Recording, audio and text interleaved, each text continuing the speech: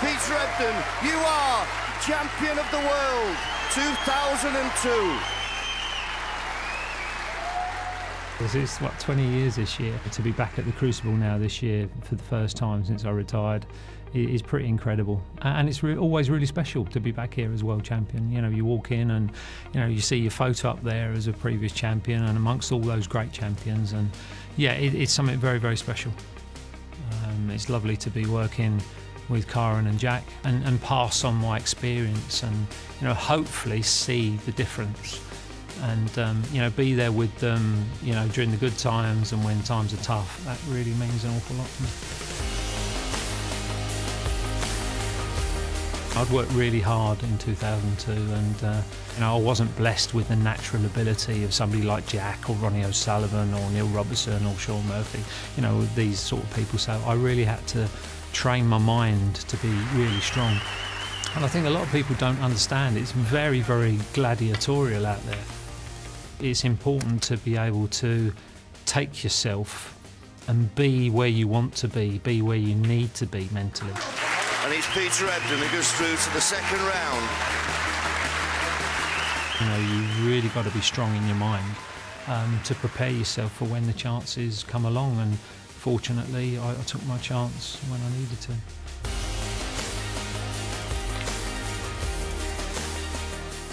I was, you know, physically in pain at the end of the day, and although I didn't know it at the time, the wear and tear for all the work that I've been putting in ultimately would mean that, you know, it would be the end of my career with the wear and tear in my neck.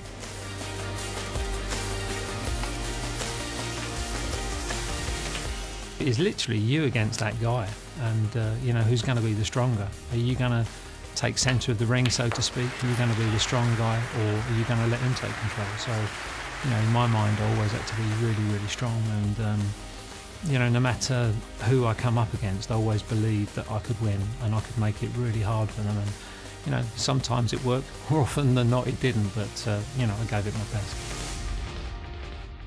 Matthew played so well in that match. It's, you know, something I'll never forget as long as I live, for how well he played in that game. And you know, I'm sure I've said it before, but my lasting impression was, you know, him pulling away from me and me trying to hang on to his coattails. That's how well he played. Just the red, and that would win the match. In my own mind, you know, I was going to win. It was as simple as that. My focus and, you know, desire and motivation and, you know, concentration, you know, the goal setting I was doing, all of that sort of stuff. But yeah, it was just huge. I was just, you know, ready for it. But if he misses this pink, he's out of the championship. Terrific shot. Well, that's the bravest shot I've ever seen. I think I remember Steve Davis interviewing me in the semi-finals, and he asked me what I thought my chances were. And I just said to him very simply, and believed it, that I wanted it more than anybody else, and I did. Peter Ebdon goes through to the final. You try to take it all in, but you don't really, because you're so focused. You know, I think everybody else is savouring the occasion and savouring the atmosphere, but, you know, as a player, you're just absolutely focused and determined on what you're doing. And, you know, I was playing the greatest player of all time. If Stephen Hendry was an animal, he would be the biggest, baddest, meanest great white shark ever. And that's how I visualised him as a player. And he was like that. He was an absolute killing machine. But it's a tremendous pot. Towards the end of the World Championship, you're playing on instinct and you're running on adrenaline.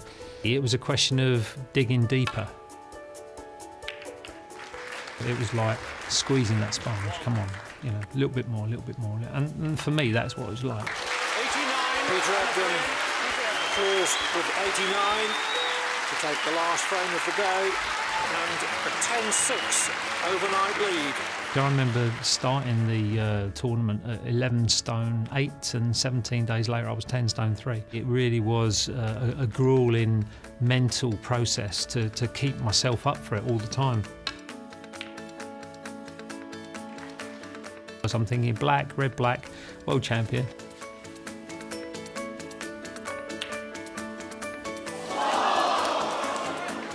Stephen was always going to clear up because that's what he did. He did that his whole career. And then somehow I had to get myself ready for that final frame. 55. I made an unbelievable break, probably the most important break of my career. Where's this white going? It's gone in. The shot that Stephen went in off, he was really, really unlucky because he tried to develop the black and bring the black away from the side cushion. You know, it was just my time. It was meant to be. It's in.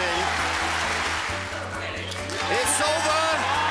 7 times world champion Stephen Hendrick claps his hand and says, "Well done, Peter Ebdon. You are the champion of the world. 2002. What a performance!" It was like the realisation of all the dream. It's all the hard work, all the persistence, all the disappointment, all the frustration. You know, to actually achieve what you always wanted to achieve. It's something incredibly special, and I'll always be very thankful for it. My daughter Clarissa came out, and then I hugged Clarissa, and that actually sort of kept me grounded, actually, because I was sort of up there with the stars, I think, at the time.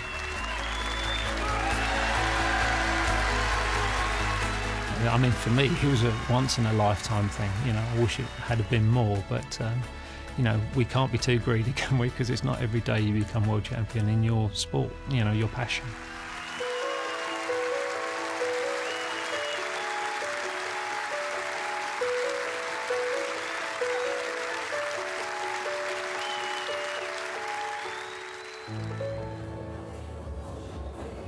Wow, very, very special memories for Peter, and it's safe to look now. He was terribly magnanimous to you. But when you reflect on that absolutely epic final, what are your abiding memories of it, Stephen? You don't really remember too much about the final. I remember that black off the spot that he missed, and almost, you know, jumping off my seat to get to the table and clear up, and really thinking, that's it, I'm winning this now. I'm thinking, just give me one chance on the inside, I'm winning this now, and I got a kind of a half chance, didn't take it, and as Peter said, he made a magnificent break to win the final frame. But yeah, thank you to everyone for showing that. I mean, couldn't find one of mine. It's an anniversary. You've had plenty. I do remember that you were on record as saying, not at the time, but thinking, you didn't think that Peter was going to be able to beat you over 4 sessions because you'd already played in a final before. Yeah, and I'd beaten Ronnie in the semi-final. We had a bit of a grudge match, and I played fantastic to win that semi-final. And I honestly didn't think over 4 sessions Peter could beat me, but he did.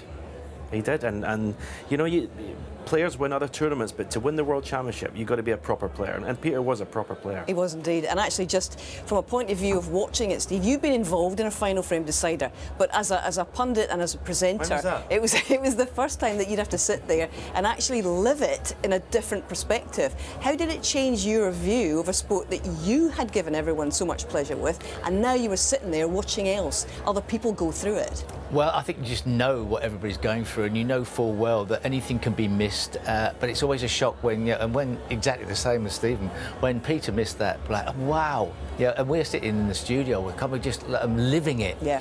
And there's players, so it's great to be part of the team here, because I don't play snooker anymore, but I come here and I live it as a player again, and the juices all flow again. I would take issue with Peter Ebdon's assessment of his own ability. I think he's incredibly talented. I think he does himself down in there. He may not look as fluent as some of them, but I think his ability was one of the reasons why he beat Stephen, and he got. You don't win the World Championship without having bundles of talent. It might not manifest itself in the same way as a Ronnie or a Jack Lazowski, but he's still got it all. Yeah, I think people tend to think if you're a fast player, that means you're talented, naturally talented, and other players aren't. You know, it's nonsense, complete nonsense. For me, it affirmed the power of the mind. It was an extraordinary achievement, and I will never forget it, I must be honest.